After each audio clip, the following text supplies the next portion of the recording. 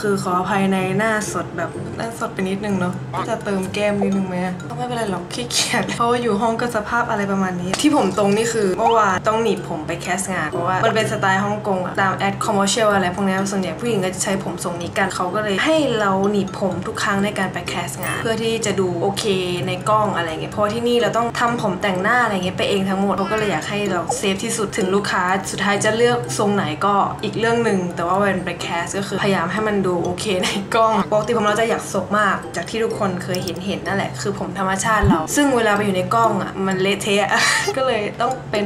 ตรงนี้นะคะจินตลาไป1 วันนะคะวันนี้ก็คือวันนี้จะพาทัวร์ห้องแบบรวดเร็วฉับไวห้องก็จะเป็นสไตล์ฮ่องกงอพาร์ตเมนต์ฮ่องกงนะโมเดลอพาร์ตเมนต์ของเรานี่ก็คืออยู่กันทั้งหมด6 คนในเอเจนซี่เดียวกันก็คือในการอยู่ต่างประเทศเนี่ยเอเจนซี่ต่างๆก็จะมีที่พักให้กับโมเดลซึ่งก็ไม่ได้ฟรีนะ แต่ว่าเราก็อยู่ได้สบายดีโมเดลแต่ละคนก็คือมาจากทั่วโลกเลยแบบมาจากอเมริกามาจากรัสเซียยูเครนอะไรอย่างเงี้ยก็ถือว่าได้เพื่อนใหม่วันนี้ก็จะพามาทัวร์ห้องแบบนั่นแหละก็มีเท่าไหร่ก็เท่านั้นเพราะว่าห้องก็มีอยู่แบบเท่านี้นี่ก็คือประตูหน้าห้องนะทุกคนตรงนู้นเป็นห้องน้ำก็มีชั้นวางรองเท้าที่ตอนนี้เหลือรองเท้าอยู่แค่นี้เพราะว่ามีแค่3 คนเท่านั้นที่เหลืออยู่รองเท้าที่เราเอามาที่นี่คือมีแค่2 คู่ก็คือแหวนสีดำใส่ได้กับทุกอย่างคอนเวิร์สวินเทจสีครีมก็ใส่กับทุกอย่างก็เลยเอามาแค่นี้เลยจ้ะมีแขวนลมจากประตูห้องทางซ้ายมือก็เป็นโต๊ะน้อยๆมีกระจกมีไฟแล้วก็เก้าอี้2 ตัวมีไดร์เป่าผมอยู่ข้างล่างที่เป็นของกลางเตารีที่ไม่เคยใช้ที่ชั่งน้ำหนักก็มีกฎต่างๆแต่อยู่ให้เคารพกันละกันนะคะสะอาดเสมอแล้วก็ห้ามปาร์ตี้ต่างๆห้ามสูบบุหรี่นั่นแหละค่ะทั่วไปเดินมาเป็นโถงทางเดินที่ใหญ่ที่สุดในบ้านของเรานี้ เทียบกับเท้าก็คือประมาณนี้ก็คือเป็นห้องนอนเราอยู่ตรงนี้แต่ซ้ายมือนี้เป็นห้องครัวเล็กๆมีม่านกั้นมีตู้เย็นไหนดูสิในของเราคืออันนี้เป็นโยเกิร์ตที่เป็นซากอยู่แล้วก็มีผักนี่ไม่ใช่โยเกิร์ตแต่ว่าเป็นปลากระป๋องที่แบบกินไม่หมดเราก็เลยเอามาใส่กล่องโยเกิร์ตเอาไว้อันนี้ก็ของเพื่อนเฟรชที่ไม่เคยใส่อะไรเข้าไปเลยมีแต่ของคนอื่นการน้ำแล้วก็ครัวธรรมดาเลยนี่เป็นวิวถนนไม่เห็นเลยจ้าเป็นตู้เราอยู่ข้างบนก็คือไม่มีอะไรคือมีน้ำจิ้มอะไรเงี้ยมีพริกป่นแล้วก็มีน้ำสลัดเอาไว้ทำแซนด์วิชอันนี้เป็นข้าวโอ๊ตเหมือนกินแทนข้าวหรือว่าทำแพนเค้กอะไรอย่างงี้ก็ได้ผสมกับไข่แล้วก็ไปทำเป็นแพนเค้กกับใส่กล้วยอะไรอย่างงี้ก็ได้กราโนล่าไม่ค่อยจะเฮลตี้หรอกขนมปังปกติจะกินเป็นโฮลวีตแต่วันนั้นมันหมดก็เลยซื้อธรรมดามาก่อนก็มีไข่แค่นั้นแหละจบก็คือจะเห็นว่าแบบเขาบอกไว้ก่อนว่าเราไม่ใช่คนที่เฮลตี้ไม่ได้กินคลีนหรืออะไรอย่างนั้นนะแต่ว่าเราเป็นคนที่กินน้อยแล้วก็แบบไม่ใช่ฟู้ดเพอร์ซันคือเราสามารถอยู่ได้กับอาหารเดิมๆแซนด์วิชไข่ข้าวโอ๊ตโยเกิร์ตกราโนล่าวนไปวนมาอย่างเงี้ยอยู่ได้เป็นแบบเดือนแล้วก็ไม่เบื่อสามารถอยู่ได้บางคนก็คงจะตายไปแล้วว่า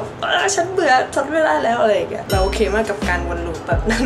บางวันก็ขยันหน่อยก็อาจจะซื้อไก่ซื้อหมูมากริลแล้วก็มากินง่ายๆอะไรเงี้ยกับผักก็อีซี่อะทุกคนคือถ้าข้างนอกอะไปซื้อกินมื้อหนึ่งอะเฉลี่ยประมาณแบบ50 เหรียญก็แบบ200 บาทแล้วอะเราไปซื้อของในตลาดมาทำกินเองแบบมันถูกกว่าพอสมควรคือเราต้องเซฟเงินในการอยู่ที่นี่เราจะกินตามใจฉันไม่ได้ น้ำหวานอะไรเงี้ยชานมแล้วก็ไม่กินเลยพยายามจะแบบมีโควต้าให้ตัวเองแค่เดือนหนึ่งแก้วหนึ่ง2 แก้วอะแบบอยากกินจริงๆถึงจะแบบไปซื้ออะไรอย่างเงี้ยทรมานจังเลยเราเป็นคนที่กินน้อยอยู่แล้วถ้าคนที่รู้จักเราจะรู้ว่าแบบกินน้อยแบบไม่หิวหรอหรืออะไรอย่างเงี้ยก็คือไม่รู้อะเป็นอย่างนั้นนะ ก็อาหารอาจจะไม่เฮลตี้มากแต่ก็เน้นเซฟเงินนะไปดูกันต่อเลยดีกว่าห้องนอนนะประมาณก็คือมีเท่านี้จ้าผ้าปูเปลี่ยนไปแล้วเพราะว่าเขาเอาไปคลีนนะคะมีแค่นี้แล้วก็ทางซ้ายมือจะเป็นตู้เสื้อผ้าที่ข้างนี้ไม่มีแล้วเพราะว่าเพื่อนออกไปเมื่อเช้านี่ก็เป็นเสื้อผ้าของเราดูเหมือนน้อยก็คือไม้แขวนเนี่ยมันมีจำกัดใช่ไหมทุกคนก็เลยต้องทำวิธีซับซ้อนซ่อนเงื่อนใน1ไม้นี่ก็คือจะมีประมาณ8 ตัวนะ เสื้อยืดเสื้อเชิ้ตแล้วก็เสื้อเชิ้ตอินเซปชั่นกันอยู่ในไม้เดียวแขวนแล้วแขวนอีกทีนี้ก็จะมีผ้ากางเกงในเสื้ออะไรอย่างเงี้ยคือเสื้อผ้าเอามาไม่เยอะเลยเพราะว่าไม่เยอะอย่างเงี้ยไม่ได้ใช้ในการทำงาน คือใช้เที่ยวเล่นของเราเองไม่เกี่ยวจะได้ใช้ทำงานก็คือแบบเป็นพวกเสื้อเบสิกเลยเสื้อเชิ้ตเสื้อกล้ามเสื้อยืดสีเพนเป็นเสื้อยีนกางเกงยีนอะไรเงี้ยเวลาไปแคสงานก็คือต้องใส่เสื้อผ้าตัวเองไม่เหมือนที่ไทยที่จะมีเสื้อผ้าให้ถ้าคนที่ตามเราจะรู้ว่าเรามีหมวกเยอะใช่ไหมเราไม่สามารถเอาทุกอย่างมาที่นี่ได้เพราะว่าเราก็คงไม่ได้ใช้งานนะคะเอามาจริงๆเอามาแค่4มีอันนี้สีดำบักเก็ตที่ใส่บ่อยมากแล้วก็สีน้ำตาลแล้วก็หมวกแก๊ปสีดำลายดอกไม่ใช่ลายดอกปักดอกไม้อยู่ข้างหน้ามีความงอกขึ้นมาอีก2ใบก็เป็นหมวกแก๊ปสีแดง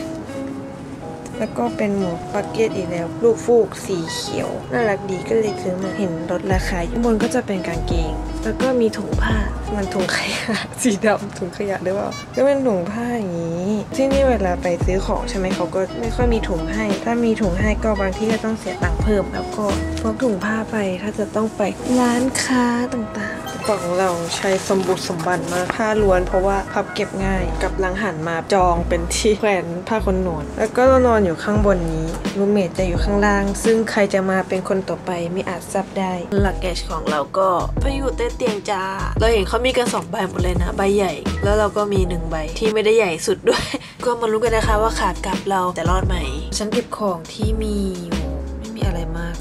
ของใช้ทั่วไปจะเห็นว่าแบบเป็นขวดแปลกๆขวดแปลกๆเราขี้เกียจเอาไอ้ขวดจริงมาแล้วก็เลยใส่ขวดเล็กมาจะได้แบกมาเบาๆคือใครเป็นไหมแบบแต่ก่อนเราชอบซื้อต่างหูเยอะมากซื้อเยอะแยะเต็มหมดสุดท้ายก็ใช้อยู่แค่เนี้ยใช้แค่3 อันมีมาสแล้วก็มีมาสแล้วก็แชมพูนี่คือขนมที่ซื้อมาติดเอาไว้เฉยๆจะปฏิญาณกับตัวเองว่าถ้าจะกินก็คือใน1 วันห้ามกินเกิน2 ชิ้นแต่ก็คือไม่ได้กินทุกวันนะแต่ก็แบบติดไว้เผื่อแบบอยากขนมแล้วก็เลยมาแงะเอาตรงนี้นะจ๊ะถ้ารูมเมทอยู่ก็จะเป็น2 ชั้นนี้ขอวางไว้ก่อนชั่วคราวนี่เป็นไดร์เป่าผมโอเคขี้เกียจแกะมีมือเดียวและนี่คือที่สิงสถิตในทุกๆวันทุกเวลาถ้าเราไม่ได้ออกไปข้างนอกก็คือจะอยู่ที่นี่ตรงนี้เปที่เราเอามาจากไทยไม่มีที่ไว้ก็เลยไว้ตรงนี้นี่เป็นกระเป๋าที่บรรจุสกินแคร์ไว้เวลาอาบน้ำจะนอนก็สกินแคร์บนเตียงไปเลยจบตรงโน้นก็คือเป็นพื้นที่เก็บของของเราอีกที่หนึ่งเดี๋ยวปีนขึ้นไปละกันตรงนี้ก็จะเป็นปั๊บโอ้เจอจ้าเหลือเกินแล้วก็โอ้โหแสบตาไหมคะทุกคนตรงนี้คือที่แต่งหน้าของเราก็คือจะนั่งตรงที่เรานั่งอยู่ตรงนี้แหละกระจกค่ะเราก็จะตั้งแล้วก็แต่งหน้าตรงนี้เปิดรับแสงตรงนี้โอ้ย ก็อาจจะเมื่อยจะต้องก้มๆเงยๆนิดนึงถ้าไม่นั่งแต่งตรงนี้ไปนั่งแต่งที่โต๊ะตรงมุมนั้นใช่ไหมทั้งห้องไฟเป็นสีเหลืองหมดเลยแล้วก็จะทำให้หน้าเราเขียวม่วงเทาได้นะคะถ้าออกไปข้างนอกก็เลยต้องมาแต่งกับแบบแสงธรรมชาติตรงหน้าต่างคือจะเซฟที่สุดนะและนี่คือแอร์ค่ะทุกคนคือตู้มันเล็กนิดเดียวเองนะเทียบกับมือแต่เป็นแอร์ที่แบบเป็นแอร์เสียบปลั๊กอย่างเงี้ยแล้วก็มีพลังการทำงานที่ค่อนข้างดีเยี่ยมเลยทีเดียวเป็นสิ่งดีๆในหน้าร้อนในฮ่องกงมากก็ไม่มีอะไรโชว์ไปคร่าวๆแล้วกันนะอันนี้ก็เป็นกระเป๋าเครื่องสำอาง2 อันที่ใช้อยู่เป็นประจำคือเราก็ไม่ได้คือคนแต่งหน้าอะไรมากมายแล้วทำงานที่นี่ก็คือแต่งเยอะไม่ได้อีกอยู่ดีก็เลยไม่ได้เอาอะไรมาเยอะแยะ everyday look ซะส่วนใหญ่สกินแคร์เล็กน้อยลกๆตรงนี้เป็นคางไซเบียนเล็กๆขนมอีกแล้วไม่มีขนมหลายอันนะมีแอปเปิ้ลที่ซื้อมาวันก่อนน้ำผึ้งมีทูน่าแล้วก็ข้าวที่เอามาจากไทยที่แบบ3 เดือนแล้วก็ยังกินไปไม่หมดแต่ก็ไม่ได้เอามาเยอะนะก็ไม่ได้กินเท่าไหร่ก็เลยเหลืออยู่2 อันที่หนีบผมอันนี้เพิ่งซื้อใหม่ว่าปกติอยู่ที่ไทยเราไม่ได้ใช้ที่หนีบผมเพราะว่าเราไม่รู้จะหนีบไปทำไมปกติก็ใช้ผมหยิกๆทำงานแต่ว่าอยู่ที่นี่ต้องทำผมไปเองในการแคสก็เลยต้องหนีบผมไปเพราะว่าเขารีเควสให้เราหนีบผมตรงมาม่าเกาหลีนี่คือมีโควต้าในการกินมาม่าแค่1 ห่อต่อ1 เดือนเพื่อสุขภาพในการทำงานของเราตอนแรกก็ไม่กะจะซื้อแล้วก็ยืนลังเลอยู่นานมากจนพี่ท็อปเห็นแล้วก็เกิดความลำใหญ่เราก็เลยซื้อมาให้เราก็เลยเป็นเหยื่อกรองน้ำที่ดีมากก็คือตรงนี้จะเป็นไส้กรองก็ใช้เป็นสักพักหนึ่งก็ซื้อไส้กรองมาเปลี่ยนได้แล้วก็ใส่น้ำเข้าไปแล้วน้ำอันนี้ก็สามารถดื่มได้เลยไม่ต้องซื้อน้ำขวดอีกต่อไปนะคะ